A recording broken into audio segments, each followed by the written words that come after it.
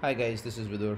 I'm a senior systems engineer in Juniper Networks for Mist Wireless, and in this video we will try to understand the concept of auto provisioning of the access points.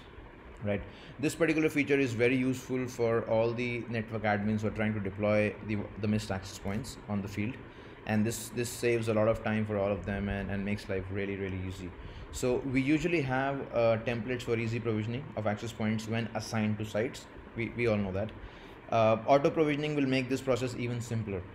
Truly one click for AP assignment to sites and getting the relevant configuration.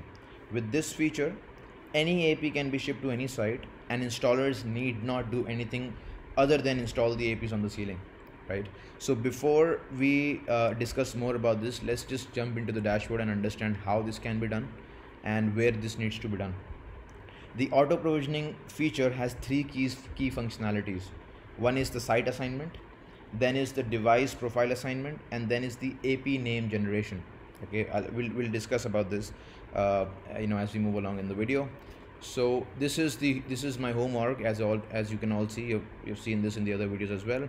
So where we need to configure auto provisioning is something which you need to know. In the organization tab here is something called settings, right? I'll just zoom in a bit so that you see what I'm doing. In the org tab, I click on settings here. This will take me to the settings section of the organization. Here I have an option of auto provisioning. Right now, this particular auto provisioning feature has three functionalities, as I said: site assignment, AP name generation, device profile assignment. Now mind you guys, the site assignment will work on all the APs that are not assigned to any site at the moment.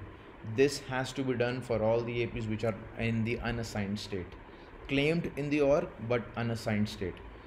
AP name generation and device profile assignment, these two features are only put or are only applied to the APs which are assigned to any site. Okay, this is pre-assignment, these are post assignments. So we'll just quickly see as to where we can figure out and where we can see the APs are assigned or not. Once we go in the networks or the inventory tab, so the organization and the inventory tab, we'll see a few APs. You might see a few APs. I have only one AP in my home right now.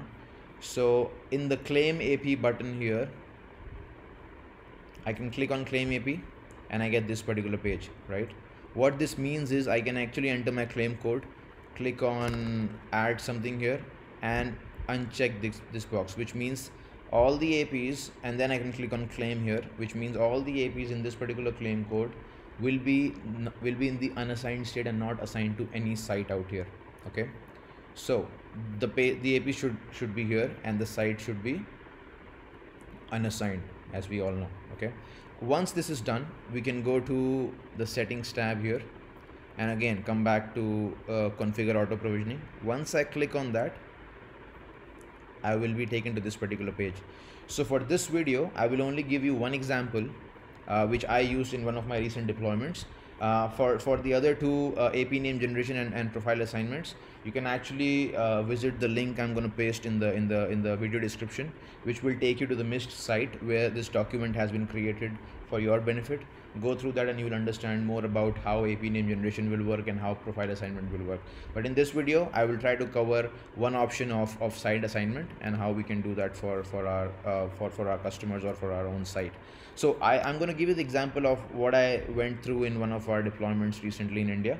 Okay, so if you enable this, which means this is going to give you an option for selecting the AP name or LLDP, system name, DNS suffix, subnet mask, or AP model. So which means I am kind of assuming that any one of these parameters is unique to your particular site. Okay, so now what it really means is, if there could be a unique AP name, so all my sites have AP names which are different from each other, or all the sites have different LLDP system names, all the sites have different DNS suffix, all the sites have different subnet mask of the access points, or all the sites have different AP models. For example, I may have one corporate site, I may have one warehouse site.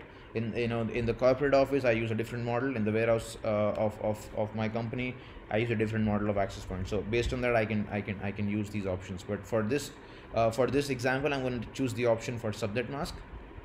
Click on this, and then I'm going to define, okay, for my for my warehouse site, you know what, for my test site, I'm using the subnet mask of 10.10.10.10 or .0/24, which means all the access points, once they're mounted on the ceiling, they will of course receive the IP address from the switches or from the DHCP server, and they will go and hit the cloud, but they are still in the unassigned state, right? What I did was I just created an option here which will tell the dashboard, okay, all the APs with the subnet mask this, push it to the test site for me. Now if I have one more site, I'll add one more row. I'll say, okay, 192.168.1.0/30, assign it to the site with your home. And or if we have one more, I have two sites in this, so I'm just going to use two examples, but I can actually add more and more rows depending on how many sites I already have created in my dashboard. Recently for a customer, we used 5 different sites, and all their sites had different subnet masks for the access points, and they had around 1000 APs being pushed to 5 different sites. So what I did was we basically got on a call and did the similar configuration and hit OK. Once I do that, the APs will automatically be pushed to the right site based on the subnet masks of the APs, right? This is very important, because now all we need to worry is just to go on site and mount the APs on the ceiling, and we can do the provisioning from this particular page. Similar to this, I have the option of AP name generation and profile assignment. These two are done once the APs are already assigned to the different sites that we wanted to assign to, okay?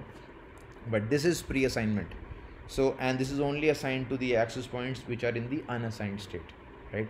Now this is what this feature is really used for, and this is very critical, because I have seen this save multiple days of time for different IT vendors or for different IT managers out there who used this, and now their life is very easy. So for any customer or any organization out there who wants to deploy, who have multiple sites and wants to deploy hundreds of APs, 1000 APs, or any number, use this feature, and this is going to make your life very easy, right? For now, I'm going to cancel it and go back to the home page.